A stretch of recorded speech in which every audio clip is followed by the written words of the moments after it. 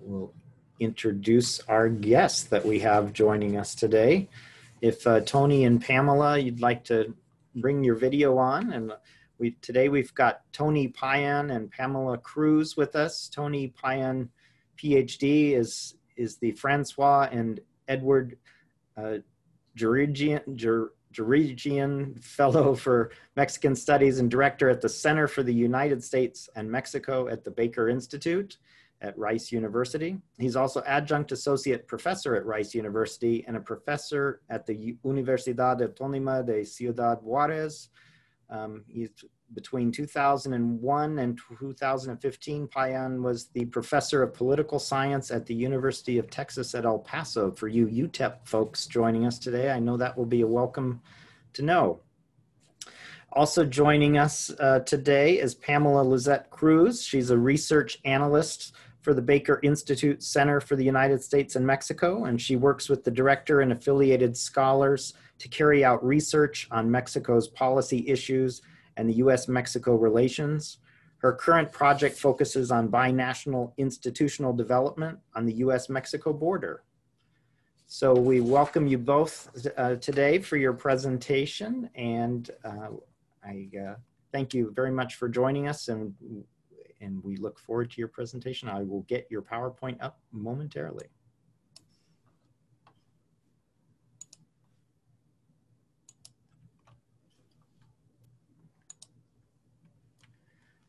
Go ahead, take it away, Tony and Pamela.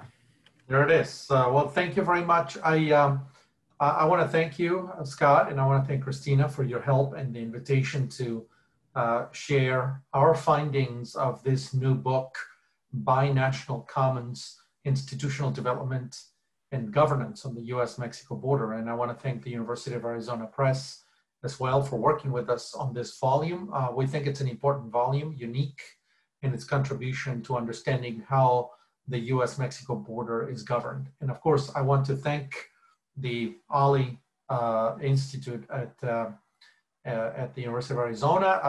I'm quite familiar with the work that you do.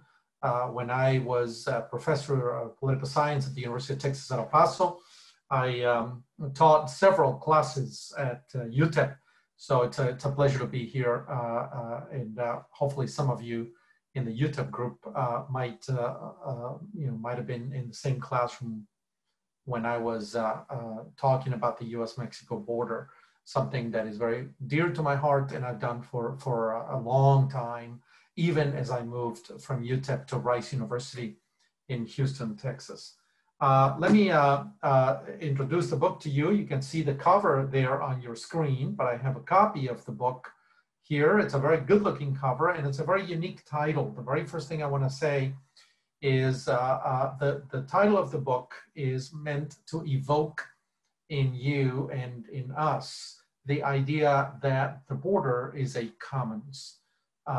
We often remember Garrett Hardin's work, The Tragedy of the Commons, back in the 1960s. We've read that work. It's a seminal work on understanding public space in particular, but also public goods as commons. And our understanding of the border is that it is a strip of land extending as long as you want. So we're going to talk about that in a minute, but that it is a commons. That is, the resources, the infrastructure, the communities that we live in and have lived in along the border are important, and they constitute the commons. And that we as residents of the border, as people who live close to the border, ought to understand the border as a commons and something that is very much entrusted to our care. We're going to make the case that it is an important place to govern, and to govern well, not just to govern, but to govern well. That is for the benefit of all the residents in the border. And of course, the book is a contribution that makes the case for how poorly really we are governing these binational commons, our land on both sides of the Rio Grande and of course the other western part of Mexico. So that's the book, the presentation of the book. Next slide, please. let me then ask Pam to tell you a little bit about the genesis of this book that you, I hope, will have a chance to read in the future. I'm very proud of this book, and I hope those of you who order it will enjoy it. But Pam will tell us a little bit about the genesis of it. Pam, please. Thank you, Tony, and good afternoon, everyone. I hope you're having a wonderful afternoon. Thank you for being with us today. And to talk a little bit more about our edited volume, this next slide talks about the event and activities that went into this research project and how we ended up with such a great team of authors. So this all started back in 2016 in February. The Center for the United States and Mexico at Rice University's Baker Institute for Public Policy launched a major research project on the U.S. Mexico border. Tony and I convened experts from academia, government, civil society, business sectors to a workshop at Rice to discuss the issues facing the border. Issues included topics on economics, trade, security, human mobility, the environment, public health, physical infrastructure, civil society, and public policy at different governmental levels, binational, federal, state, and local. Yet our conversation kept going back to the U.S. Mexico headlines. At that time, the U.S. president election was heating up, and we turned the discussion into exploring the ways we could show the border in a positive light under a new administration that clearly intended to use the border as a political pawn. This, of course, led to addressing what kind of institutions the border had generated for itself and their ability to withstand political hostility. This came with what is the central question of our book of what is the state of cross-border institutions and how can they help counter the image of the border as defined by Washington, D.C. Additionally, how can institutions contribute good governance to a binational commons? So at the first glance at the workshop, participants were not optimistic on the condition of cross-border institutions. Some appeared more institutionally developed than others, and many of the participants agreed that governance on the border is uneven and lacking, and the overall state of the U.S.-Mexico border institutional development falls well short of providing the quality and quantity of venues to tackle the problems facing borderlanders today. At the end of the workshop, the project's focus had instead shifted to the state of the institutional development and governance on the U.S.-Mexico border. To follow up on this agenda, in 2016, the Center for the United States and Mexico held a second workshop to refocus the discussion on the state of cross-border institutional development.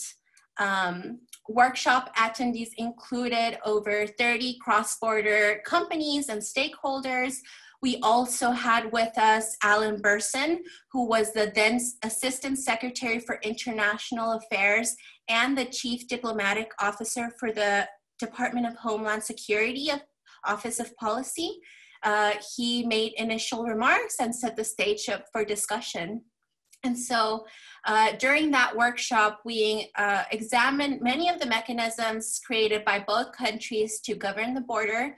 This includes treaties, organizations, commissions, committees, working groups, forums, and so forth, as well as their character and their historical evolution.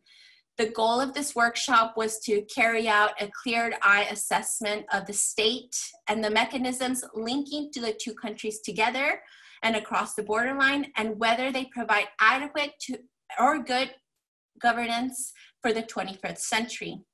These two workshops help us identify the experts we wanted to write this edited volume, and we asked them to contribute papers on their expertise. So a year later, in October 2017, we reconvened the authors here at the Baker Institute for a private author workshop.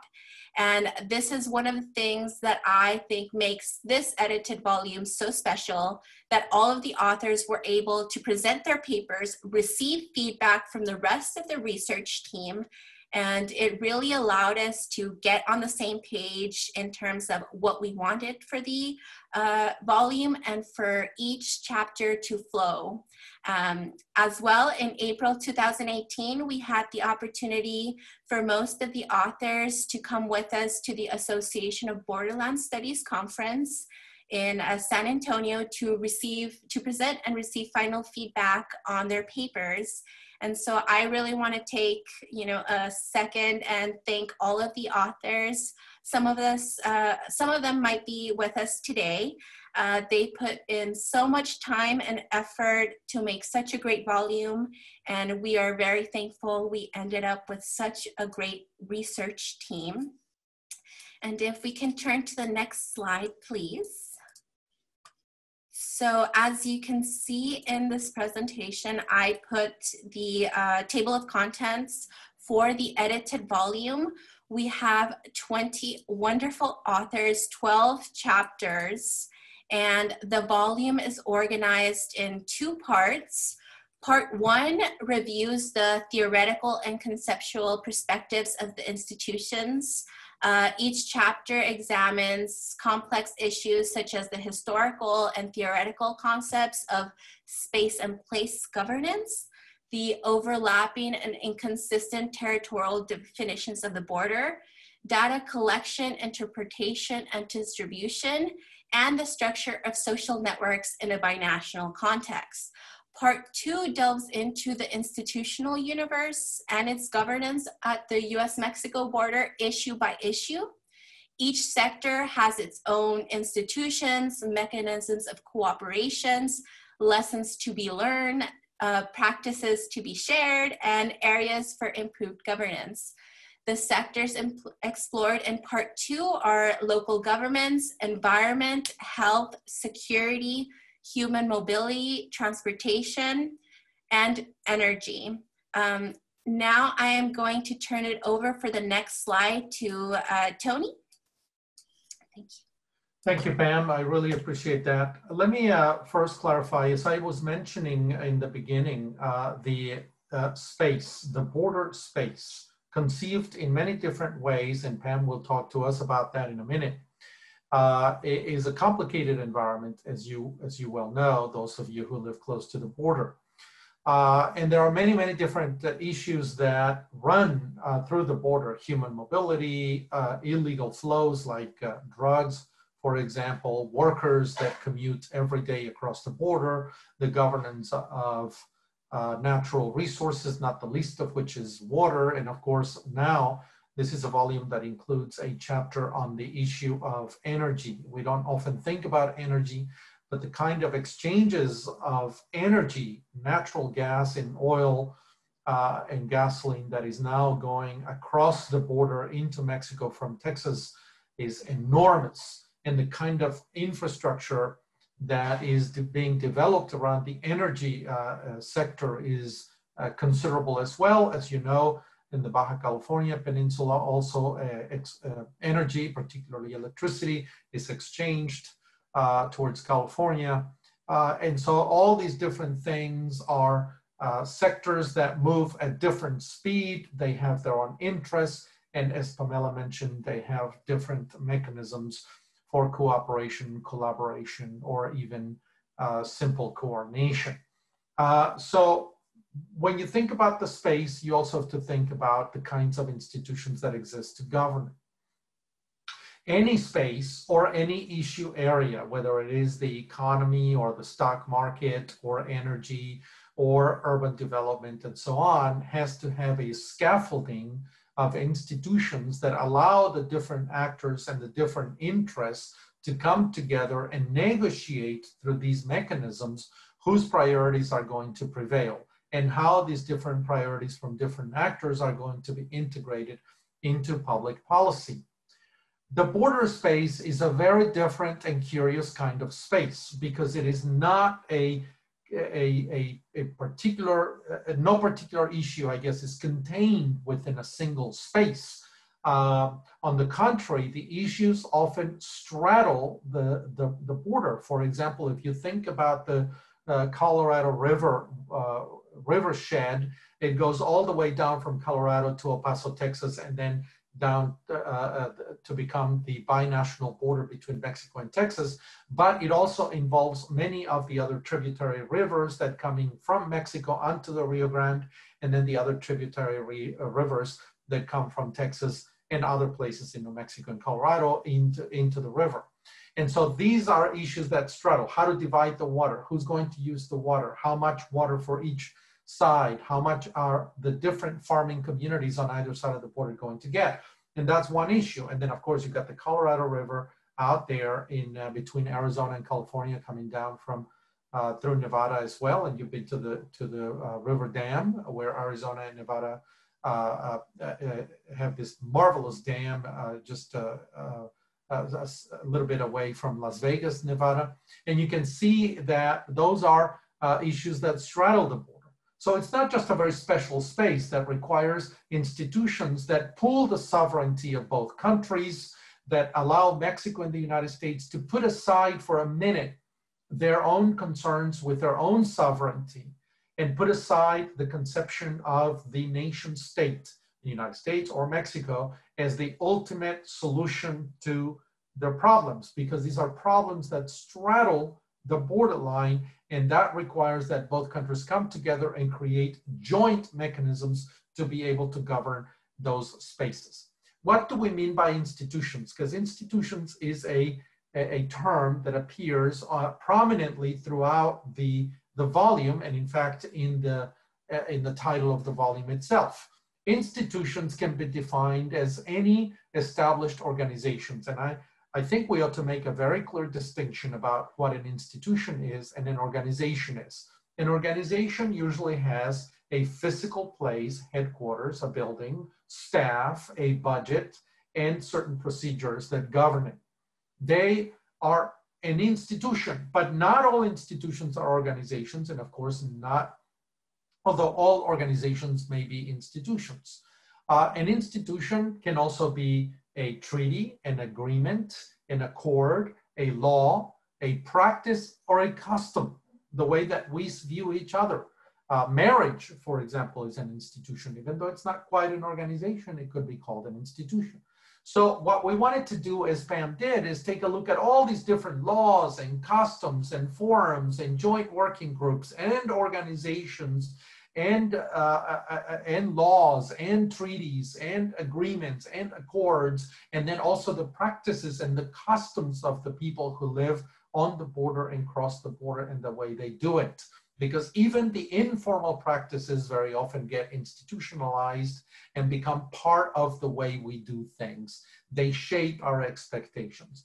And so the border is a very complex place to govern, because if you see all the different chapters, each of them has a load of different items within each area: energy, security, immigration and human mobility, and on.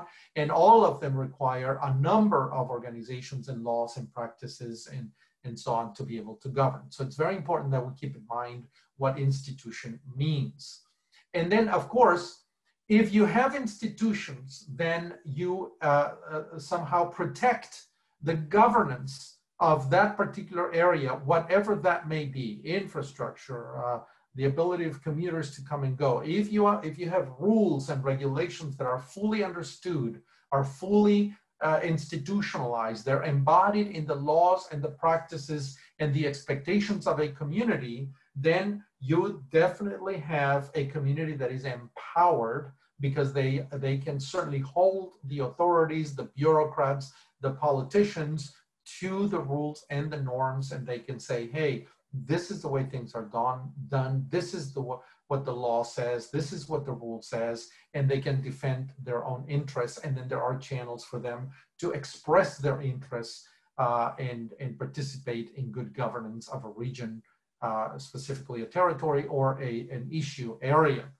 And of course, it protects them from political buccaneering. We've seen a lot of that in the last few years. I mean, President Trump made the border one of his most important political footballs. He has certainly squeezed the border for political profit, and he's done it very successfully. He obviously talks to audiences in Kansas and Wyoming and Montana, and he talks about the border in a way that I think does not reflect the reality of the border. Only borderlands really truly know what the border is like and understand it.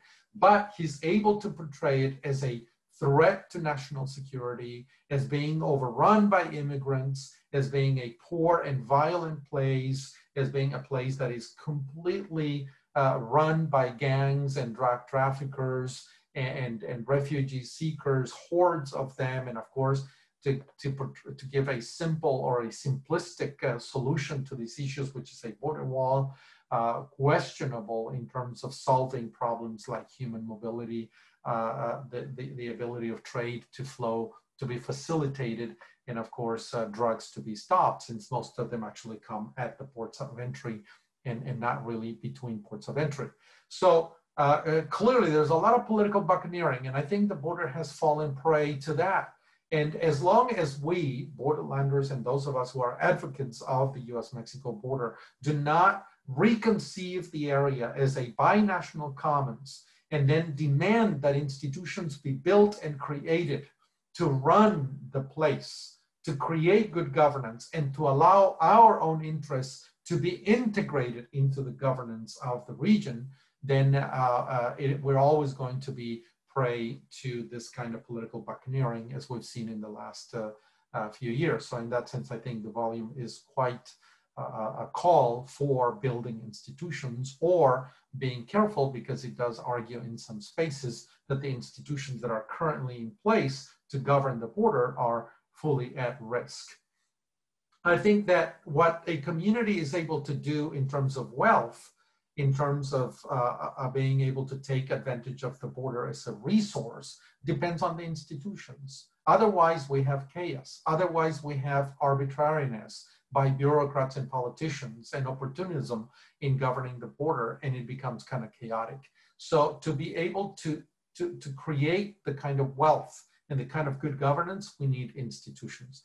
And by the way, more recently, not included in the volume, but more recently, I began to read a little bit about how much wealthier the borderlands, the 16 counties of Texas, 4 in New Mexico, 4 in Arizona, and 2 in California, and the almost 40 municipalities that dot the Mexican side of the border would be, how much wealthier, really, how much richer they would be if they were allowed to operate more freely under a regulated and well-ordered way in which labor markets can be integrated and people can take advantage, hedge the differences for production, for transportation, and for their own life. Instead, I think the scaffolding, the law enforcement lopsided apparatus that we have built to govern the border tend to make the border nearly an unlivable space, a burdensome place for borderlanders, and a place that most people just simply don't want to visit. They don't want to spend the 2 or 3 and sometimes even 7, 8 hours that it takes to return to the other side of the border. So clearly we're making it very, very difficult. I think the book is definitely a call for a change. The border has 15 million people, and we have to make sure that these people participate in building the institutions to be able to magnify the potential of the region for themselves. That's 15 million people, more people than there are in most US states. Next slide, please. As I was mentioning, the borderlands is a very peculiar space because it is a place that both divides 2 countries. You have the United States and Mexico, and they each are entitled to their national sovereignty. And I think we've heard these words from President Trump quite a bit. But at the same time, it's a place that unites 2 peoples. It's a place that has its own demographics. It's a place that has its own history, and it's a place that demands its own policy. And this is where I think we have to think about the notions of space and place. This is not a place like any other. And I think in the book, we make the case that we need to reconceive and understand the border space as a binational commons that are to be governed jointly by the two countries. It doesn't annul, it doesn't cancel the ability of these two countries to collaborate. It doesn't cancel their sovereignty. On the contrary, it kind of pools their sovereignty together to be able to govern and establish practices of better governance. And I think the chapter by Sergio Peña, which establishes the border as a space, as a unique space that requires its own policies, and then traces all the different kinds of policy approaches that have been tried at the border since World War II, at the end of World War II, all the way to our days, with a very clear path, evolutionary path to the border, which goes from a more open border to a more closed border, which goes from a cooperative, more economic bent to the border, to a law enforcement, to now national security, and then of course the affecting the inhabitability of the border, the livability of that space, the quality of life of the space. And I think this is a chapter that talks about conceiving the border as kind of a Euclidean space, kind of a flat space that is to be divided, that is to separate two nations, that is to separate two people, that is to grant rights and citizenship to either on their side and none to either on the other side. Instead, it must be conceived and reconceived as a binational commons, as a space that's more fluid, in which there ought to be some rights to residency on the border to be able to work and come and go. And that implies perhaps creating the kinds of visas that allow people to work on either side in an orderly and legal way, and so on. So I think that Sergio Peña exposes quite well the limitations of the current approach, thinking of that space as simply a flat space that divides. We need to think of it as a space that unites and creates the right institutions and the right practices to take advantage of the border as a resource. This is a theory that was expounded first by Christoph Sohn, the border as a resource, a place where these communities can leverage their similarities and their differences to create the institutions that will make everybody better off, everybody wealthier, and of course, leverage them to be able to create a certain degree of autonomy to govern themselves instead of having central authorities in Washington, D.C. or Mexico City come and impose rules that often run right up against the interests of local communities. Next, please. Thank you. Thank you, Tony. So this next slide is a chapter that Tony and I wrote on defining the border. And this may come to a surprise to a lot of people, and it came to a surprise to us at the workshop when it emerged. You know, when all of these politicians are constantly talking about the border, every time I always ask myself, what do you mean when you talk about the border? Because there are a lot of different territorial definitions that you have to think about when you're talking about the border. The first thing you have to do is look at the sheer size of the border population. Currently, there are 15 million residents along the U.S. Mexico border. This population is expected to double by 2025. That's not, these chapters were written a couple of years ago, but now I realize, you know, it's just 5 years down the line and we still don't have the adequate governance that the border requires. The second definition that grows in population is when you take into account the 4 U.S. states and the 6 Mexican states. This definition is used by the Border Governance Conference because not, you know, all of the trade that goes through the border, it expands and it goes throughout the state, throughout the US. And at the same time, the chapter that Tony and I wrote, we also took into consideration some of the statewide political motivations that can interfere with a broad consensus of the border definition. For example, in 1999, Senate Bill 501 in the legislature of the state of Texas, which covers the longest stretch of the U.S. Mexico border, added several counties to their border region, including Bexar County, which contains the San Antonio metropolitan area. And you can ask yourselves right now, do you think San Antonio is the border? I don't think so. But the legislature cited the growing population of Texas and Mexico and the number of residents in the region who lack access to state agency resources. So SB 501 brought the number of counties considered in Texas to be part of their border region to a total number of 43 counties and linked them directly to state public policies for the border region. The next conflicting definition is one that's called, that is like 100 air miles from any external boundary.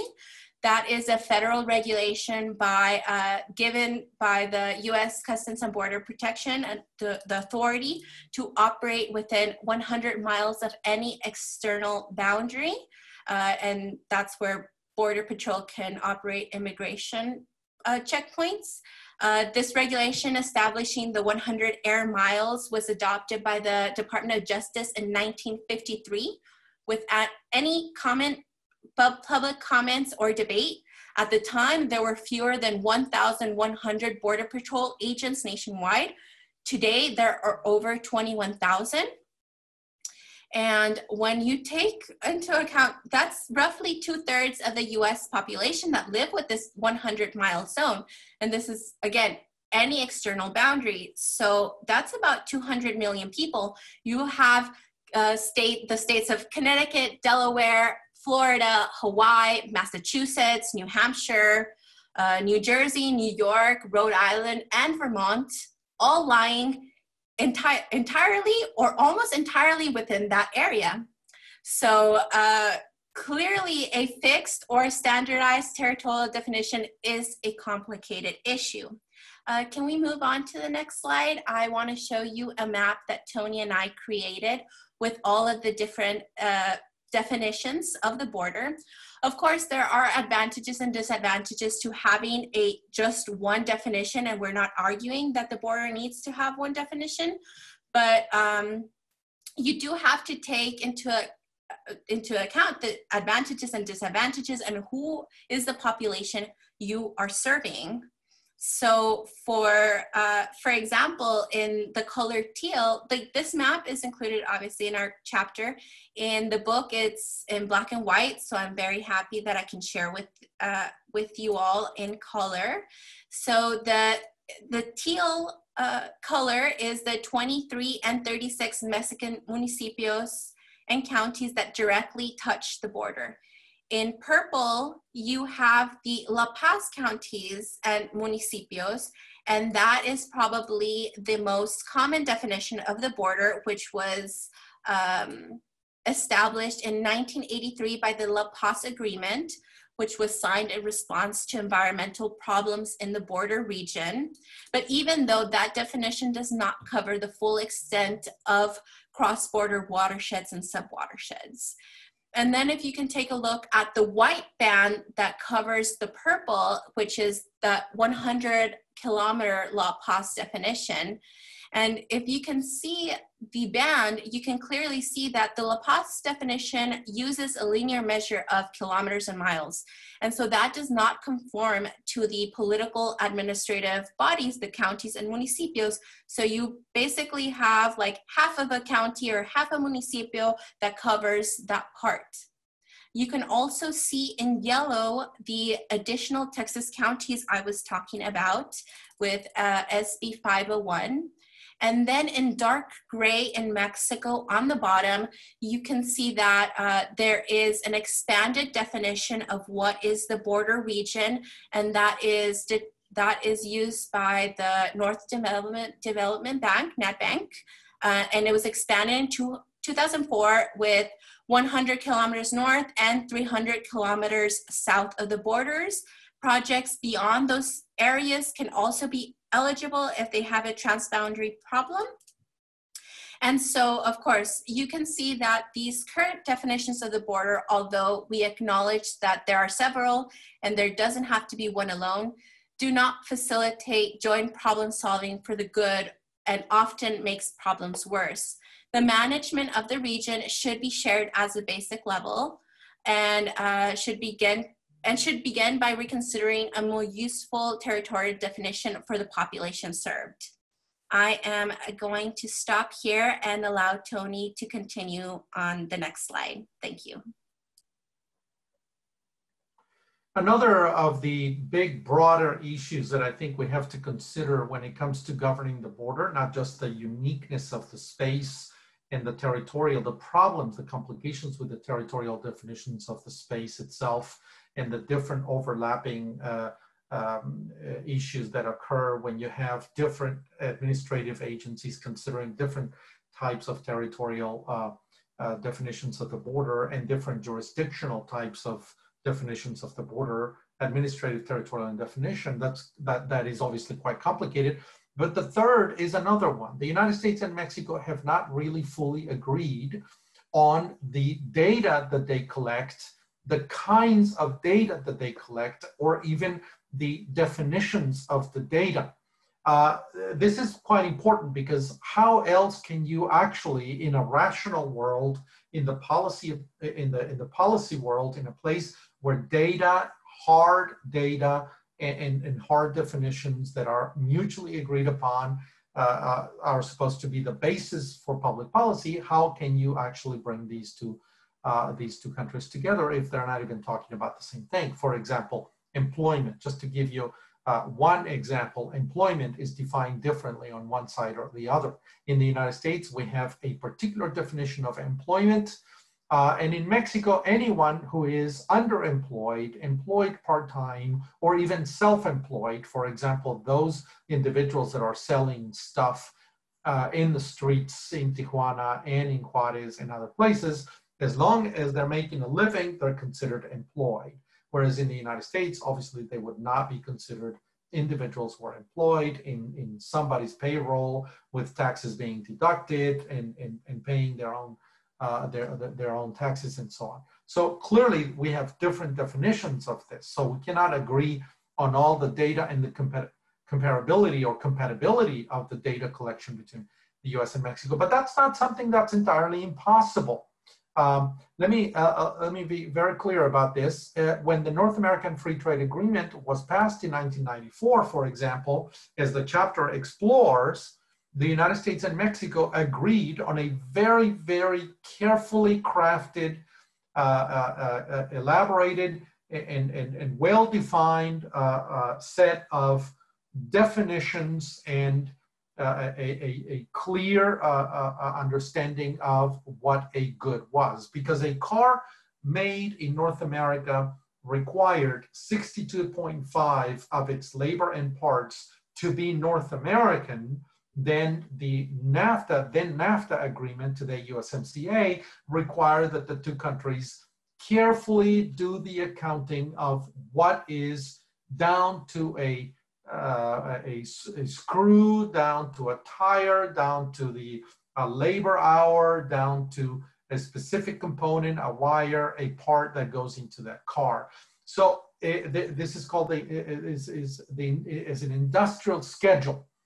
And in there, it defines all the way down to the smallest of the parts that go into a vehicle, whether it is of this kind, of this, and by the way, it's classified interestingly because you got chapter 1 screws, 1.1 on screws of 1 inch, 1.111 screws of this material, 1 inch of this material, and the 1.1111 screws of this kind collected in this place and done in this under this process or with this material. So it is quite possible for the two countries. In the case of Mexico, INEGI, the national institution for the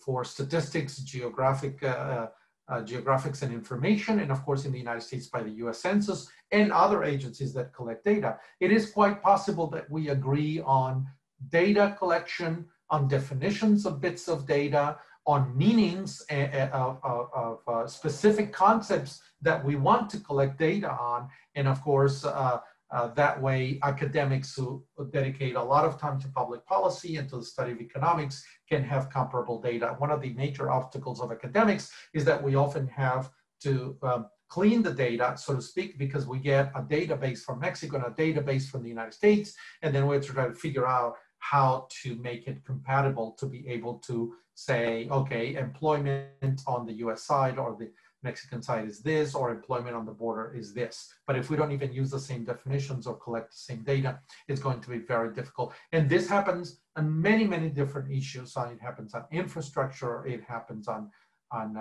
commuters, it happens on imports and exports, it happens on all kinds of border flows. And it's very, very difficult to create institutional frameworks that actually work upon which you can cement policy if you're not even talking about the same data, you're talking past each other and you're not really dealing with comparable data. So Pam, next. By the way, this is a great chapter, and I think that you ought to take a very close look at it, because on some things we know how to be compatible, but we haven't gone much beyond NAFTA, the interests of business, which does have an interest in creating such schedules of comparable data, into other areas where there are less urgent interests in creating comparable data for our cross-border studies. Thank you, Pam. Thank you, Tony. I also would like to add that in this webinar, we are not covering all of the chapters. We're just giving kind of a brief summary of just highlighting some of the chapters, but all of these chapters are so interesting. I love the data one. This next slide is about 2 of our chapters in the edited volume, one by Victor Daniel Jurado Flores and Cecilia Sarabia Rios, and the other by Manuel Gutierrez and Kathleen Stout. They both look at local actors and social networks. The first one in social networks, Victor Jurado and Cecilia Sarabia, they look at cross-border networks and specifically looking at both formal and informal. And that's very difficult sometimes because, of course, there's formal collaboration, but sometimes there's very important informal networks that are made through organizations from people who are interested and reach out to other organizations. And so no matter how difficult it is to generate good cross-border governance, there is an increasing expectation of cooperation among the diverse actors, like in civil society, economic entrepreneurs, government, and policymakers. And so, for example, in Manny and Kathy's chapter, they delve into the local and state government efforts that are also very valuable to border governance. Their chapter looks at the ways that federal and state policies incentivize or shape binational cooperations, or even if it's in its absence. They also look at the primary issues that draw on political institutions, government bodies, civil societies, and even turnout in elections. The authors also discuss current and proposed solutions and identify best practices, ideas, and programs. I'm going to let Tony delve more into the issue of what is the democratic deficit at our borderlands, but the authors also delve into this issue. And so, for example, the U.S. and Mexico enact legislation mostly at the federal level that affects the border region, with priorities and agendas set in Washington, D.C. and Mexico City. Typically, national security trumps other laws. At local level, it depends on what happens in their neighboring cities. The authors explored, for example, San Diego and Tijuana as a good model of cooperation. They look at all of the border cooperation and economic development initiatives and organizations that include like the San Diego Regional Economic Development Corporation, the Cali Baja mega region, the Tijuana Economic Development Council, the City and County of San Diego, the Municipality of Tijuana, the San Diego Association of Governments, SANDAG, the Metropolitan Transit System, and the California Department of Transportation, among others. And it's worth mentioning that these agencies operate locally as opposed to some of the larger organizations that spring from the federal government. And the Cali Baja region, as the authors explore, is a great case of cooperation and positive relationship across cities, strengthened by state governments. And in this region, one can see the Tijuana's municipal president assisting a city council meeting in San Diego, a binational meeting with Mexican regidores and council members, or San Diego's border relations office in Tijuana. The San Diego-Tijuana case contains different projects such as economic development forums, planning and coordination committees, marketing and development, tourist promotion, and a recycling market development zone. So by actively promoting some of these activities such as tourism and cities, they market themselves as a region, not as individuals, and they seek to attract people this way. And this is an example of how cities can win both sides by cooperating. And of course, the authors, Manuel and Kathy Stout, I'd say that there are still a lot more research necessary to unpack local governments, civil society, media, and participation in the U.S. Mexico borderlands. But the authors make a pioneering start to look at these specific cases more closely. I am going to turn to the next slide, please, and turn it over to Tony. Thank you, Pam. We have a couple of chapters on security cooperation. As you might already intuit, this has been perhaps the hegemonic approach to governing the U.S. Mexico border. There is a great book by McAdam, Flixton and McAdam, that looks at the, well, actually it's a book that is still coming out. It's a book that we're going to publish with the University of Toronto Press as well. And it is a book that looks at the border as a strategic field of action in which some actors are incumbents and some actors are challengers. In the border area, we think that the security agencies are the incumbents. They are the ones that hold the units of governance. They are the ones that determine who can cross, who cannot cross, when can they cross, under what conditions they cross, and of course they couch their almost discretionary decisions on what crosses and when and how on the basis that they are protecting the nation from security threats, everything from the caravans of migrants to drug trafficking cartels to potential terrorist attacks. There are many, many different layers for this. For example, Octavio Rodriguez Ferreira explores some of the very local connections that take place, let's say in the San Diego and Tijuana area, where the local sheriff's department, the local police communicates with the police in Tijuana. This also happens, for example, between fire departments in Ciudad Juarez and El Paso, where they actually communicate if there is, or at least they have an accord to communicate if there is an emergency across the border. They cannot cross. In fact, they would need a special kind of insurance because they're not covered. Their insurance, fire department members, for example, their insurance would not cover them if they went to Juarez to aid in some disaster in a maquiladora, some chemical spill and things like that. They would need a special insurance if they don't go. But they do understand that it is important that if something happens on one side, they be able to communicate with their counterparts. And in some places, they even train together. They go to the firing range and they communicate. So there's a lot of informal communication among local authorities. The governor of Tamaulipas and the agencies in South Texas, for example, also established something that they call the hotline, so that they can also track the kinds of criminals that may be U.S. citizens, cross into Mexico, collaborate with organized crime, commit a crime, and then cross into Texas, and then they take advantage of this gap in the borderline to take refuge in the United States until things kind of come down. That happens a lot on the border. Some people are dual citizens and so on.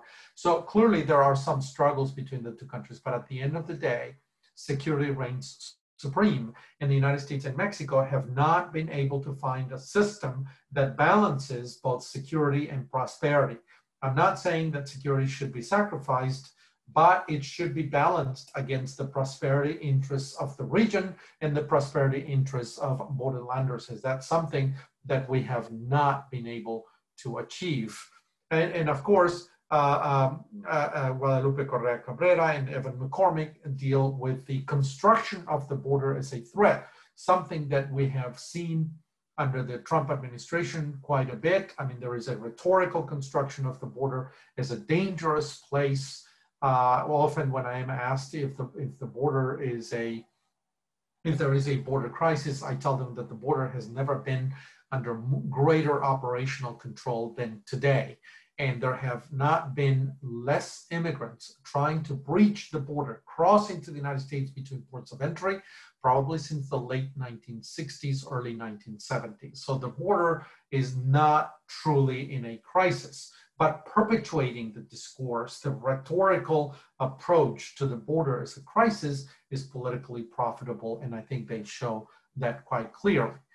In addition to that, of course, we have to understand that when you give an agency a mission, there's often what we call mission creep, because they will instead disengage from resolving the problem. Ultimately, many of these agencies are not interested in resolving the problem because then they become completely dispensable. Instead, they're more interested in problem maintenance. And then they create this vested interest in the problem, in maintaining the problem, in maintaining the definition of the problem according to the mission, what benefits their prestige, their budgets, their gadgets, their influence, and so on. So they create bureaucratic interests, and then you have this feeding loop between politicians who benefit from the political rhetoric, bureaucrats who benefit from the budgets that rain down from the politicians, and of course the companies like those that are building the border wall who benefit from the contracts and in turn lobby the politicians to put more money into the bureaucracies who then give them the contracts, and then they lobby the politicians, and you create these loops or these golden triangles. And I think security is in that loop.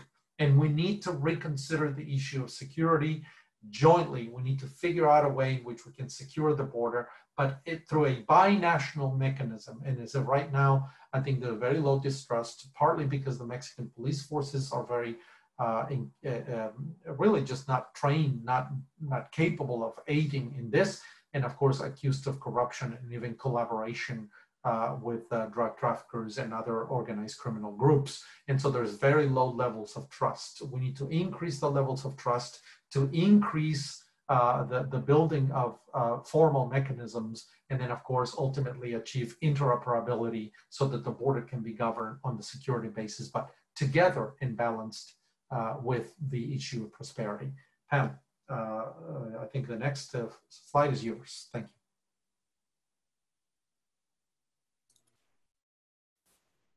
Thank you.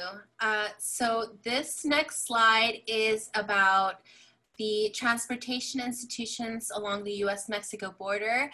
Kimberly Collins wrote this chapter. It is a great chapter because she starts off by providing a picture of the complexity of the border transportation network. And, you know, just to give you an example, on a typical day, Customs and Border Protection, this is from fiscal year 2019, you have per day over 1 million passengers and pedestrians, over 200,000 incoming private owned vehicles, over 78,000 truck, rail, and sea containers, and approximately $7.3 billion worth of imported products a day. So the sheer volume and mix of cross-border transportation are just but one dimension to consider. There are also a number of challenges to the transportation network. For example, there's the cost of border wait times and the goods to get across that has been estimated to be up to a $7.2 billion and impact over 62,000 jobs in this, just in the San Diego and Baja California border region. And the problem of wait times has been increasingly significant along the border, and it's getting worse as border agencies assert themselves in border governance with a very security-focused primary mission, which largely leaves their obligations to facilitate cross-border traffic. And Kimberly Collins' chapter addresses the binational cooperation in transportation and looks at the examples of border states. Like most of border states, they've developed a border master plan as part of their U.S. Mexico Joint Working Committee on Transportation Planning, JWC. And there is like a universe of institutions and organizations that work to kind of move trade and transportation through the Federal Highway Administration, the State's Department of Transportation, Mexican border states, and then you have including like organizations like the Department of State, the Secretaría de Relaciones Exteriores, the Secretary of Foreign Affairs, the U.S. General Service Administration, GSA, and also to help out readers in our edited volume, we include a list of all of the organizations that are mentioned in our edited volume in the beginning, because it is a universe of institutions that work across the U.S.-Mexico border. And so Kimberly Collins concludes that as we're moving to a new century of border technologies, you also have to take into account the public-private partnerships and the management of the border system and the need for an interconnected network of institutions that embrace border flows and that need to be developed and maintained. And usually what we're missing in other areas of institutional development, of course, is the political will to invest and build a network further. And so all of this is going to impact the future of cross-border travel. Next slide, please. This next slide is on the chapter on human mobility, which of course a book without a chapter on human mobility and immigration would not be complete. And this chapter is by Tony Payan, myself, and from a colleague, Carla Perez-Villarreal Villarreal. She's in Mexico. And so we start off by saying, of course, there's little doubt that the U.S.-Mexico border region is one of the most, economically and demographically dynamic areas in the world, and has a very high level of human and vehicle mobility, perhaps on the planet, including documented mobility and undocumented immigration. And so obviously it entails an extensive collaboration between state, federal, and local authorities, of course with civil society groups, all of which must cooperate to ensure the cross-border mobility is both legal and legitimate, and that undocumented mobility is reduced to a minimum and prevented from affecting the binational relationship. The U.S. and Mexican governments have not always seen eye to eye on the issue of human mobility, but over time, they will have to find ways to collaborate to attempt to balance security and prosperity. In this chapter, we focus on providing a historical overview of human mobility regulation. We focus on how it went from a labor issue to a law enforcement issue to a national security issue, each state with important implications for borderlanders and the way bureaucrats have changed and managed the human mobility at the U.S.-Mexico border. We obviously explore the main institutions, including the bureaucracies or organizations themselves, and discuss their progression, their challenges, their opportunities for deeper collaboration in an increasingly mobilized world. It's also important to note that this chapter deals with both documented and undocumented flows at the U.S.-Mexico border, because a lot of people always focus on the undocumented immigration, but the legal immigration that crosses the border every day, the people who get up and, go to the ports of entry and do their line and have to sit and wait to cross the border are, are always impacted by some of these laws and regulations that kind of do not facilitate cross-border mobility. So we have to ask, so if the resident population at the border is projected to increase, why is it taking longer and longer to cross the border? Inspection times have become more lengthier. Border authorities have not figured out a way to sort out the admissible population from the inadmissible population in a way that facilitates border crossing by those who can exercise that right. And of course, the U.S. Government Accountability Office, GAO, has reported several challenges on this, which is including infrastructure and staffing needs, better data and collection methodologies, and it all points to a system that is actually becoming less efficient. So obviously, as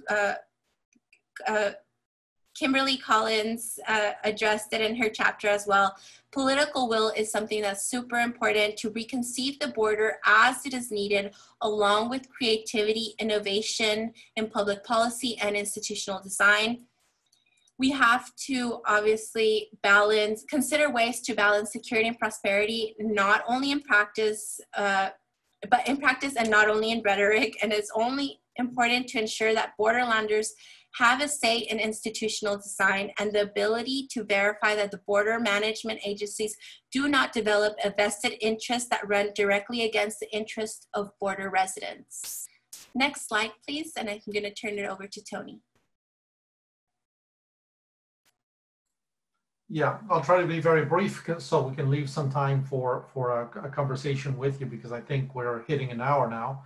Our final conclusion is that the border is very unevenly developed when it comes to institutions to govern the border.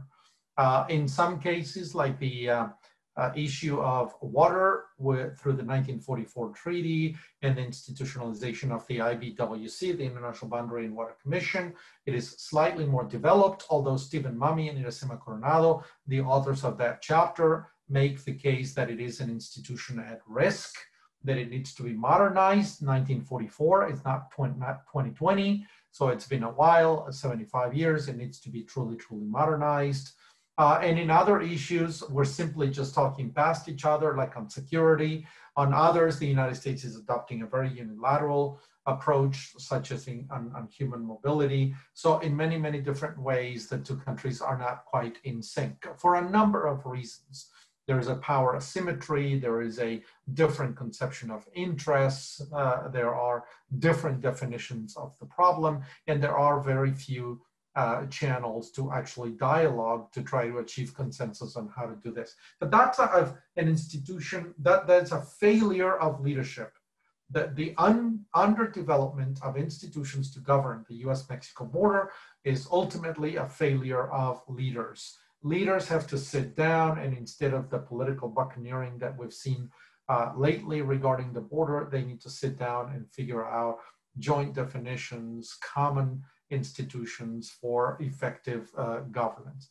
As long as the leaders do not want to do that and they see it profitable to simply dismiss the border and even portray it as a threat, we're not going to achieve the kind of leadership and political will that we're going to need. And the other problem is the democratic deficit, as Pamela mentioned. The opinions and the views of borderlanders, local communities in Nogales, in Tecate, in El Centro, in Ciudad Acuña, and different places are never really consulted. Most of the governance is top-down. It's a top-down approach. It's a federal government down to the local communities, and they have very little say. There are no venues for the local communities to actually come up with their own innovative ideas, their own understanding, and do a lot of self-governance. At the U.S. Mexico border, there is a lot of imposition, authoritarian imposition on the way the border is governed that would not be tolerated in many different communities in central Pennsylvania or in Iowa or in Idaho. So I think borderlanders suffer not just from this overburdensome security apparatus that is all top down, but they also do not have any ways to express their own desires about the kinds of communities that they want to see, especially cross-border communities. But the border continues to be a great resource, and we need to see it as a resource. As I mentioned, I think the border would be a much, much wealthier, richer place if the communities were empowered to participate in cross-border governance. The mayors don't have any power to do that. At best, they can conclude certain agreements between them that have very very few real teeth. That is budget and binding, a kind of a binding agreement. They're very few and far between. And of course, that means that we're never gonna move to truly binational border management, where US bureaucrats, Mexican bureaucrats work shoulder to shoulder on managing border flows, on improving the quality of life, the inhabitability of the space, and of course, the institutions themselves to be updated for the needs of the 21st century. I'll stop there, and then I think we can open it to your questions. Thank you.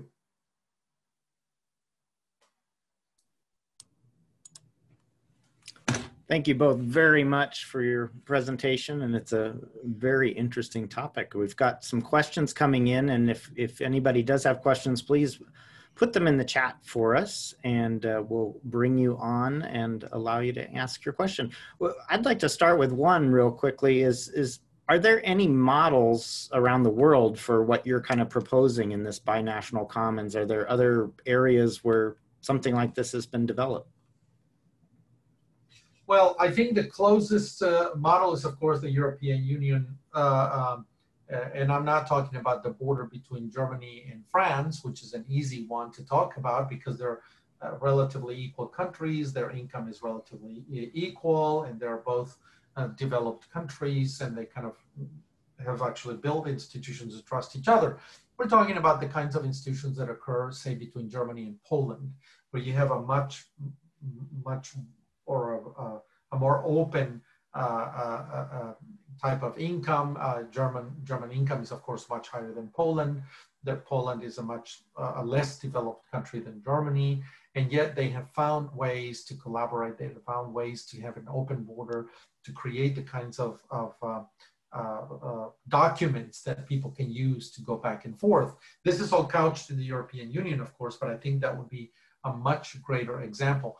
A few other examples, of course, would be the treatment that Bulgarians or Hungarians have in the rest of the European Union. Not every border is the same within the European Union, so we would have to take a look at different borders and see what are some of those institutions, practices, and regulations that would fit the U.S. Mexico border.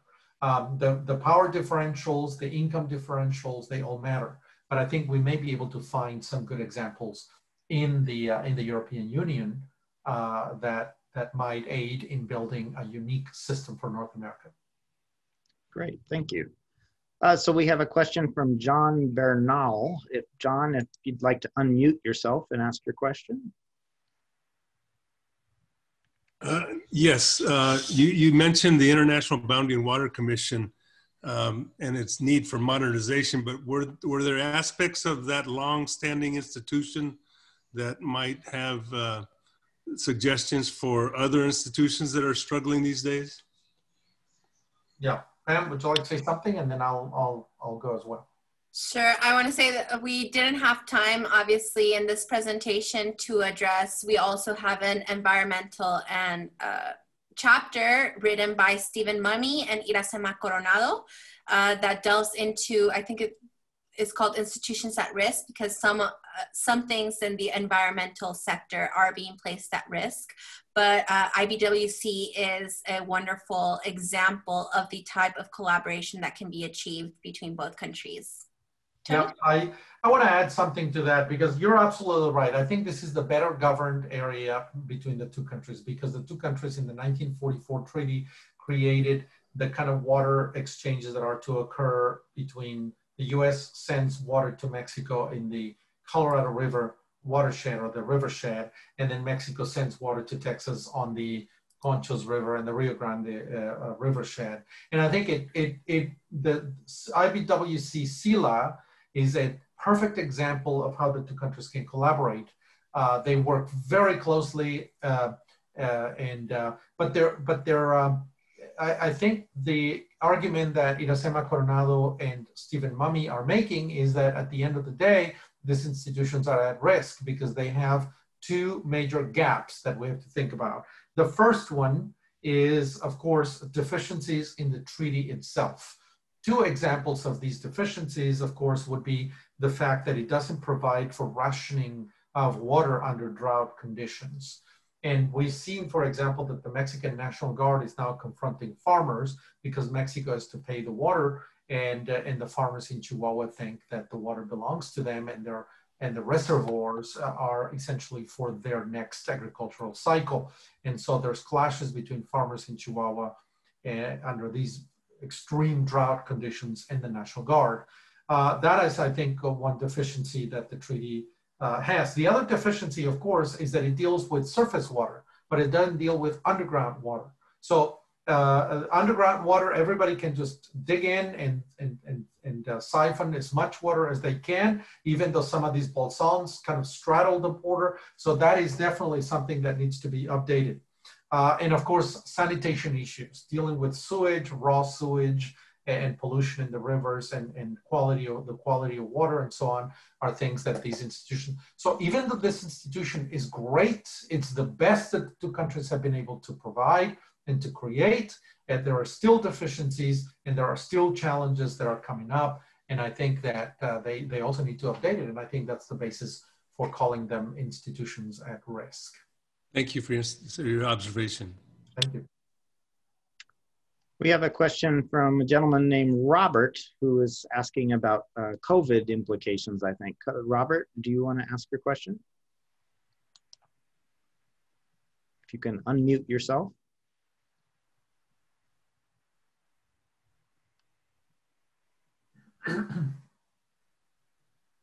I see Robert on the screen now.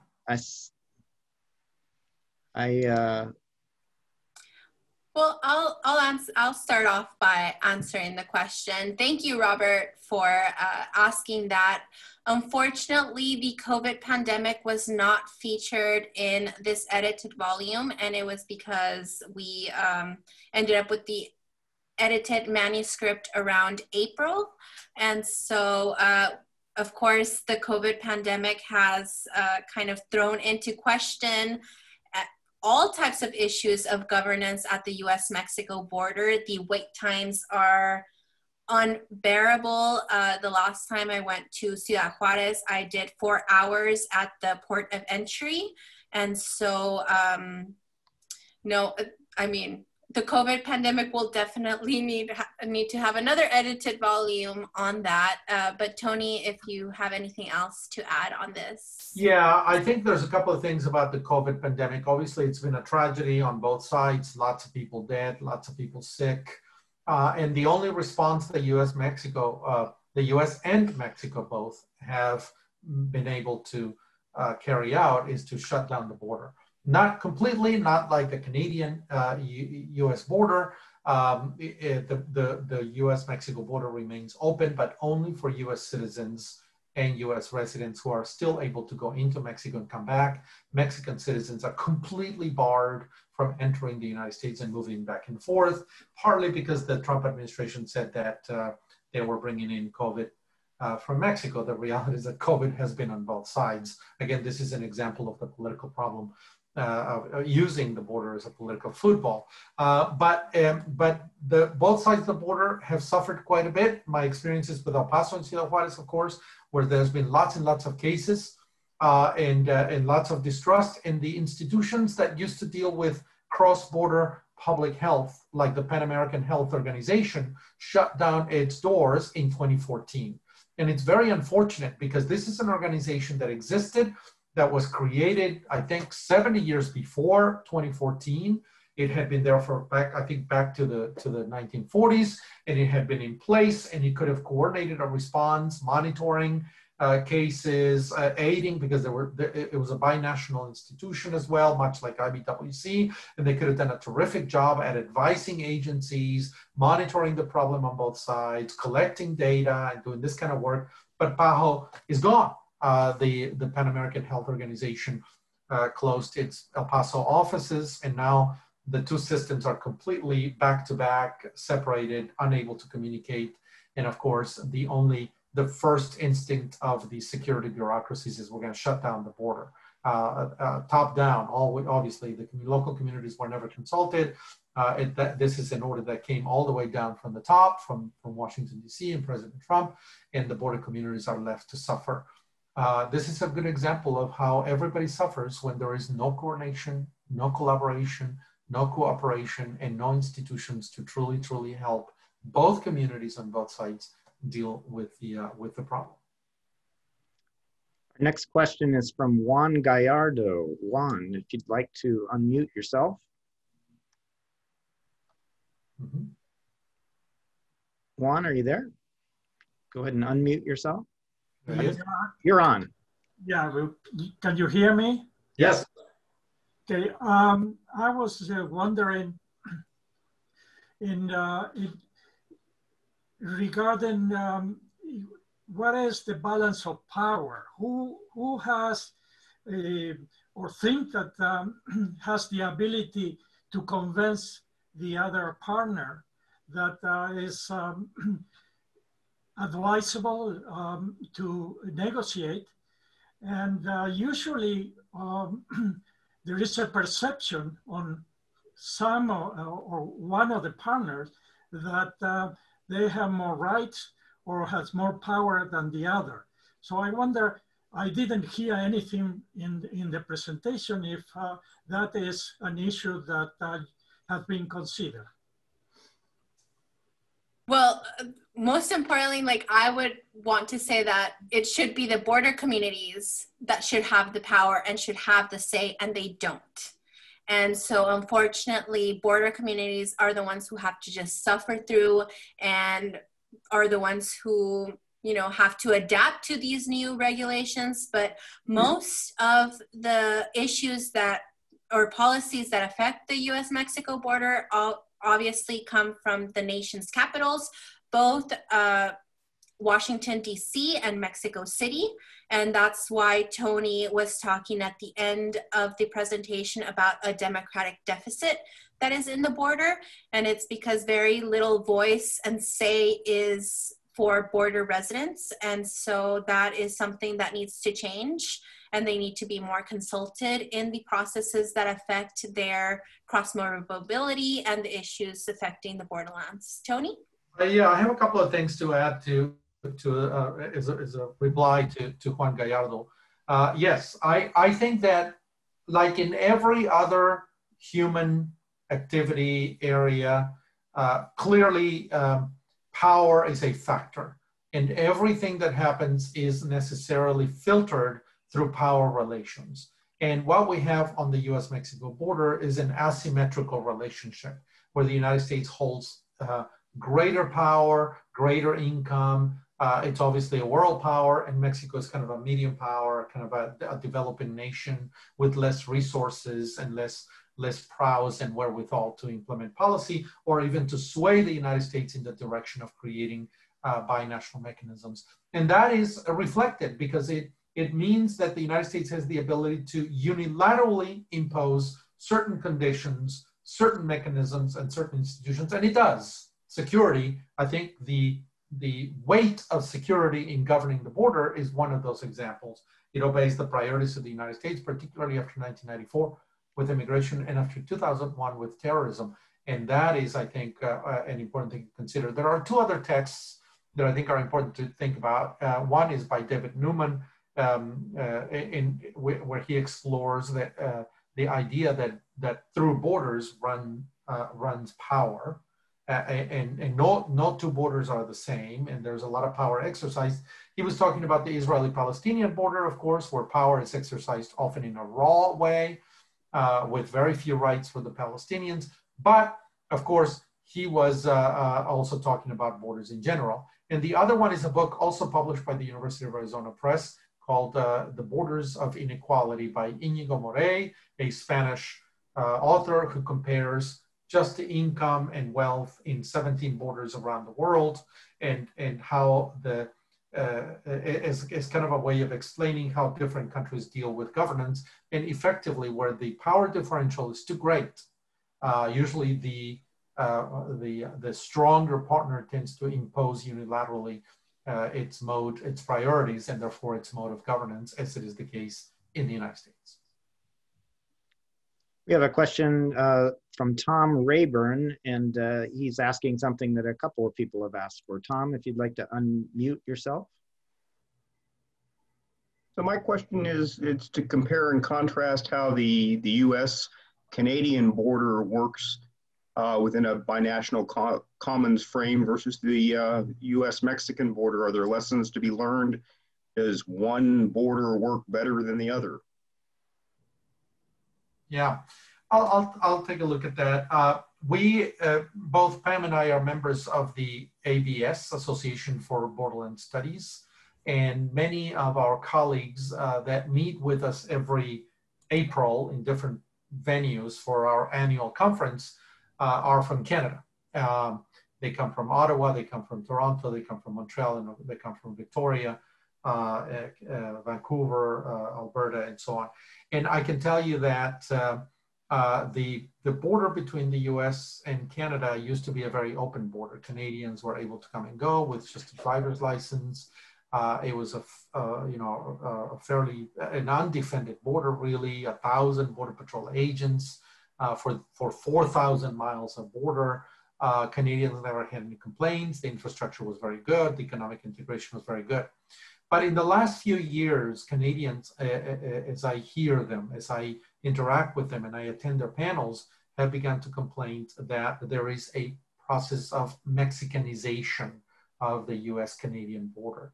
As the United States gets increasingly more anxious, as the angst about American security grows, the US, and certainly with the Trump administration, the US has retrenched into a much more nationalistic, instead of a regional understanding of security, into a much more closed and nationalistic basis for ensuring its public safety and security and national security, and that means shutting down the border. So our Canadian friends are complaining increasingly of this, what they call the Mexicanization. It used to be, I think, facilitated by the fact that Canada and the United States, share a culture, a language, a tradition of a rule of law, of institutions, and so on. So it was understandable that Mexico was a little bit more of an outlier in North America because it was so different. But I think the US has adopted a position which is now viewing Canada also as kind of a potential source of threats. And that's affecting the way the Canadian border is being managed, whereas it used to be really an example of an open border.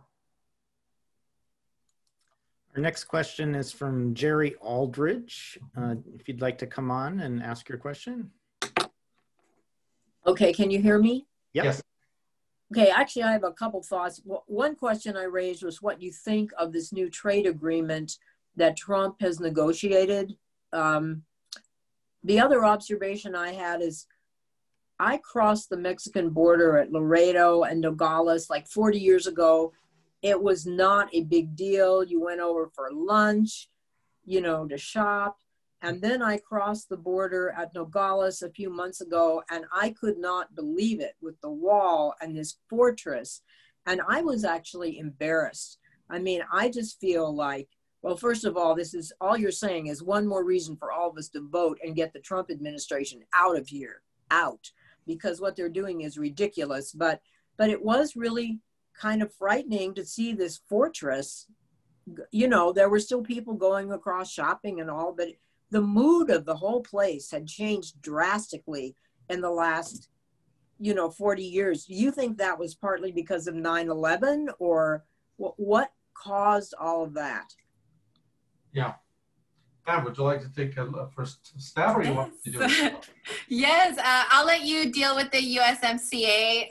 Of course, we did have a chapter that was going to talk about the USMCA, and David Gantz was the author on that. However, because obviously it was a lot a very important topic on the news, we decided to publish that paper instead at the Baker Institute. And Tony can talk a little bit more about that. But yes, 9/11 changed the process to a lot more of a militarized border. And I mean, as someone who is from the borderlands, I'm from El Paso and Ciudad Juarez. I mean, I have two houses, one in El Paso, one in Juarez. When growing up, I crossed the border every day, going back and forth. But now I can't do it.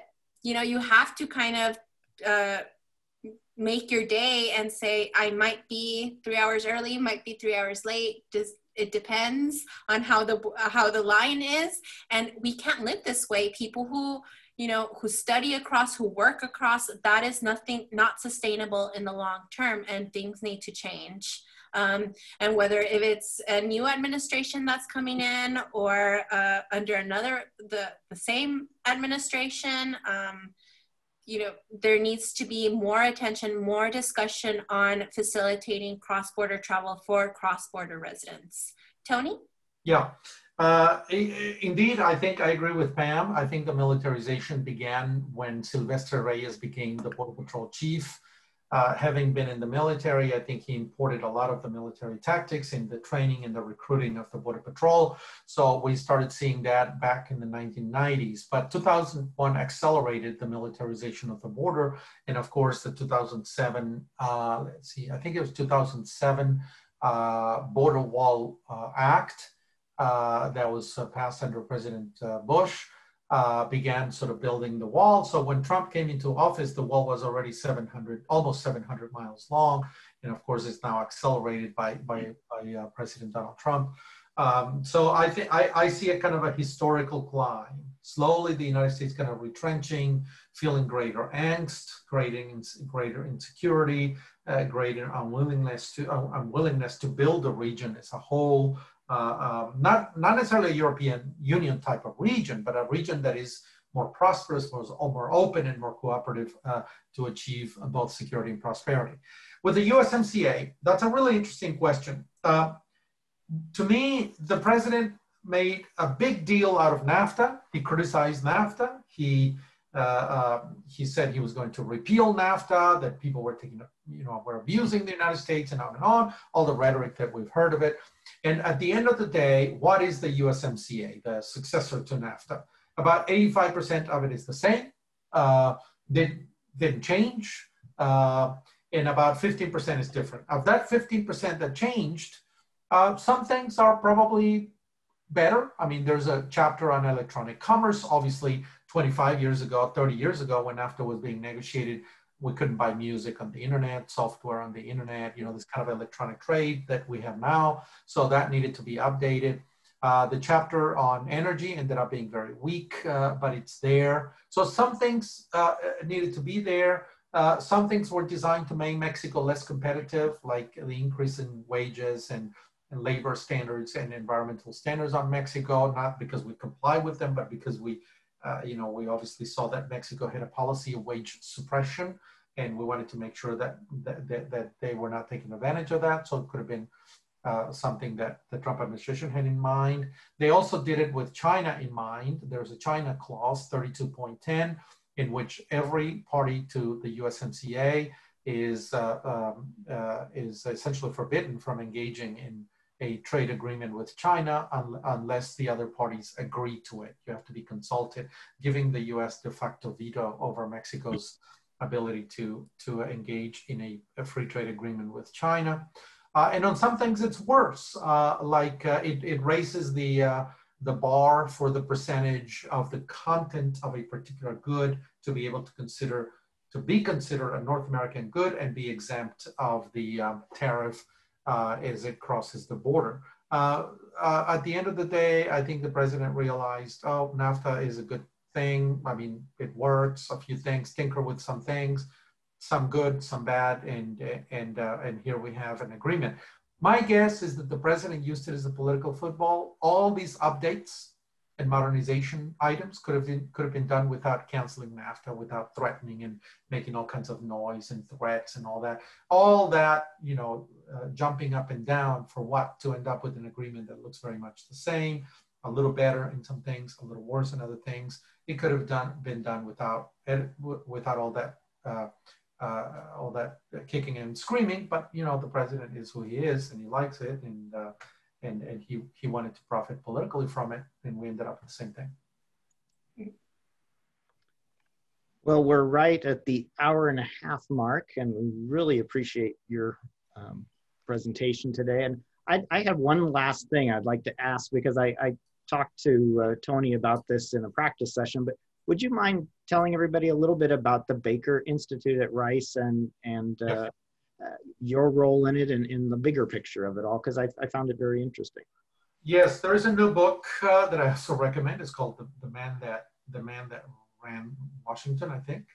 It's on Secretary Baker's, I guess, biography. And Mr. Baker, when President Bush lost the election in '92, Mr. Baker came back to Houston, and he was approached by Rice University to create the Baker Institute for Public Policy, much like the Balfour Institute at Harvard or the Hoover Institution at Stanford. So it's the Baker Institute at Rice. It is now the, I think, third place among university-based think tanks. It's made of centers, and 8 years ago, I came to Baker Institute to work on immigration, and 7 years ago, in August, I founded the Mexico Center at the time, now Center for the United States and Mexico, and we do all Mexico, Mexican politics, security, economics, immigration, border issues, Mexican democracy, and other issues that pertain to Mexico and the binational relationship. We are one of the think tanks on Mexico, and I'm very proud of that center. There's other centers at the Baker Institute that are also very successful, but that's who we are. And so we are a resource, I hope, for the public policy community and for the public to know and understand the binational relationship better. And hopefully our ultimate goal as a public policy center to get to better policy.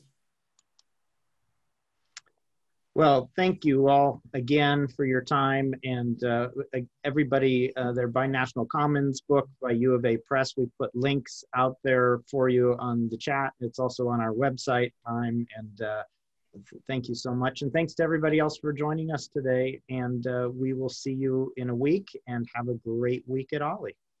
Take care. Bye-bye. Thank you both. Yeah.